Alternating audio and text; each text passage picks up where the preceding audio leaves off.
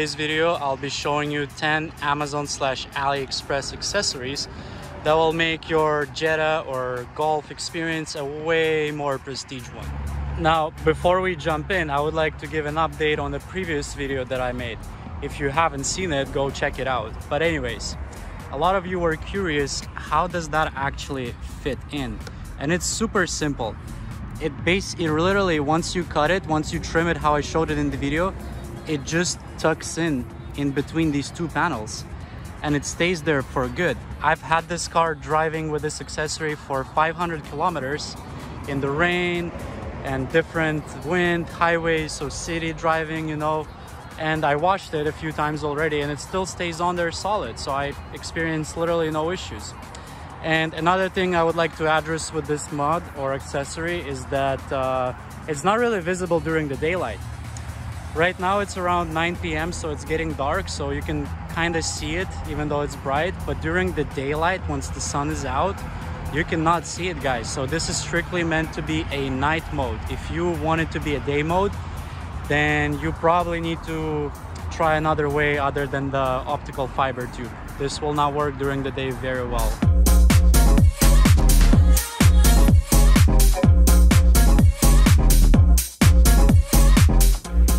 Alright guys, to begin with, I'm gonna show you the first accessory, which is a key fob.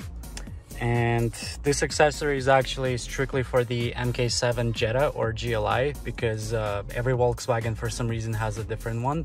However, it might fit a few other new VWs. I'm just not sure which ones. One thing for sure is that it unfortunately does not fit the MK7 and MK7.5 Golf. But there are different key fob cover styles for it, so you can probably find one for yourself to your likings. But anyways, look at the one that I found for this particular Jetta, and it's gorgeous. Like, I love the way it looks. It's so solid, the style is perfect. It's really solid here at the back, it's pretty solid in the front. The buttons are a little bit smoother, it has this carbon texture, looks pretty nice. And I got myself a red color. It comes with a variety of different colors. I got myself a red one, and I also got myself a green one, like the aqua blue, green, whatever you call that color. I got it in that color as well, and I'm extremely happy with the way these look. Now, I'm not sure how can you get this one in the automatic model, because as you know, this button in the middle is split in half because the manuals does not come with the remote engine start. But if you are a manual owner or anyone who has this kind of key fob without the remote start, you're in luck. Go get this one. It's amazing. I'm extremely happy with it, and it looks way more prestige than the naked key fob. Like, that's just ugly. As I was editing this video, I came to realize that this key fob cover unfortunately is no longer selling. I'm gonna still put the link to it down below in the description in case it does come back to it, but if it doesn't, it's no big deal because I'm gonna put a few more alternatives there, and as a bonus I'm gonna put one for the Golf. So go get those before they sell out.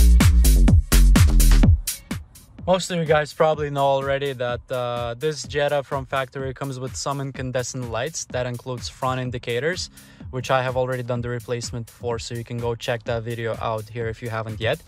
And it also includes the lights in the interior and the trunk as well, of course. So a really good idea to make your car look a lot more prestige is to replace these as well, because, well, even though the stock lights are pretty bright, because Volkswagen did put some reflectors in there, it's still yellow, it's still incandescent, it doesn't look prestige. And now, to give you an idea, guys, it's still bright outside, and when I open the door, it means like all these lights are gonna light up. Just look at this. It lights up the whole car and the back too. That's how bright these guys are. That is crazy. So guys, definitely recommend to do this. To know how to do it properly, there's a video by a channel called Precision LED. Go check those guys out. They will show you all the required tools that you'll need. You'll need some trim removal tools. Once you have that, just add a little bit of patience to that and you'll have these amazing results. It's totally worth it, guys. Yeah, sure. Jetta has pretty nice ambient lighting from factory. Sure, you can add even nicer colors with OBD11. But what if I told you that you can make this experience even nicer? Yes, you guessed it right. These are the LEDs that you typically see on your Instagram or Facebook ads. But trust me guys, combining the two of these is the move, especially if you hardwire it like I did. Now, yes, these are not synced to each other, and that's perfectly fine. In a lot of prestige cars, not gonna say you can control them from your phone, but you can mix different colors, and that's exactly what you can do here. I personally like purple and red. Just look at that. That's pretty cool. And blue and red, green and red, and you can change your ambient colors here to whatever you want. And guys, like, combining the colors is the move. It is the freaking move, guys. I'm telling you, if you haven't done this yet to your Jetta, go do this freaking right now. Now guys, this USB port right here is completely useless if you do not have any back passengers. You have your wireless charging right here, you have another one right there.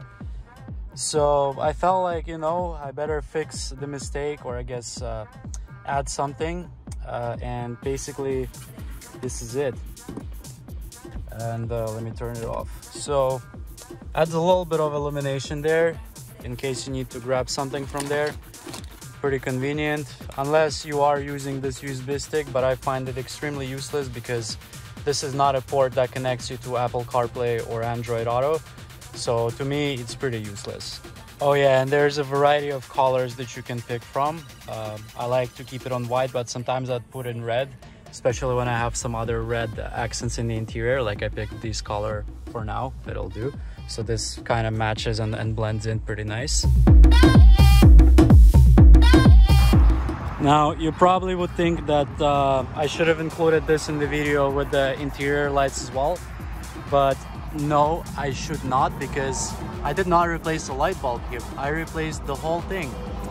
Here I have the stock, I guess I can call it a light block or a light cube, and I ordered the whole thing, and trust me, I have tried to replace just the light bulb, and this is like 3 times brighter.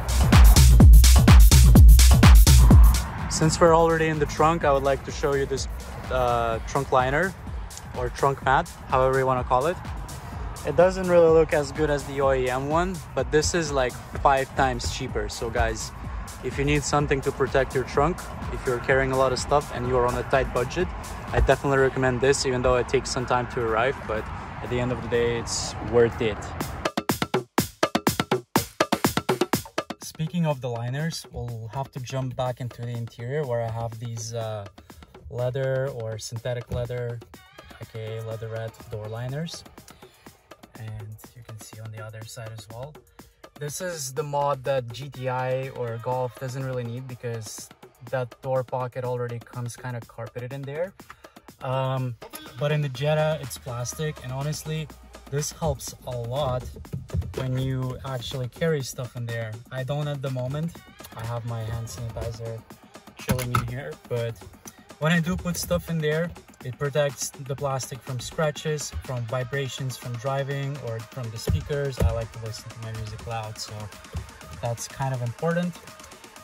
Most importantly, it looks slick, and you can find a bunch of different designs for this specific accessory. Now, it did come with the back door covers as well, but unfortunately those did not fit.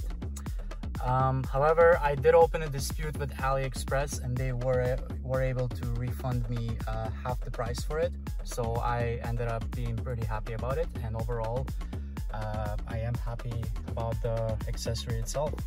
I like how it just completes the look of the car. It actually does. Now, this particular accessory is nothing too exciting or special, but I felt like it was worth bringing it up because, especially if you have a GLI like myself, or a GTI for that matter, the accents of your interior are red. And to add this little touch, I feel it's actually adding It's not too significant, but it's still something that I felt would look pretty good. And it's super easy to install. You just wipe the area with some alcohol and stick it in. It stays on pretty solid, and it just, you know, it feels nice as well, not just looks nice. So this accessory in particular is actually nothing too visual. Maybe you can actually see it. This is supposed to be a sealing strip that basically separates, like it fills the gap between the windshield and the panels of the interior. And the purpose of that is to eliminate that annoying rattle that the Volkswagen interior does sometimes. I have noticed quite a bit of a difference in that, and for the price that this thing costs, I definitely recommend everyone who's experiencing these rattles to get one, because I have noticed a significant decrease in them. So go get it. Now this accessory right here not only will make your open door state a lot nicer, but it will also protect these locks from any dirt, salt, or any other particle that will make it rust over time. And it's really simple to install. Like, this doesn't glue, it just kind of snaps on there like it belongs there, which I actually feel that it does. And yeah, like it's just a nice, slick, more organized look. For the price that you pay for these, totally worth it, guys. On this point, guys, this video comes to an end. I would like to thank you all for sticking around and watching it till the end. I'm not gonna beg you for likes or subscribes, but if you have any questions at all, please leave them down in the comments. I'll answer all of them, I promise you. And on this note, peace out till next time.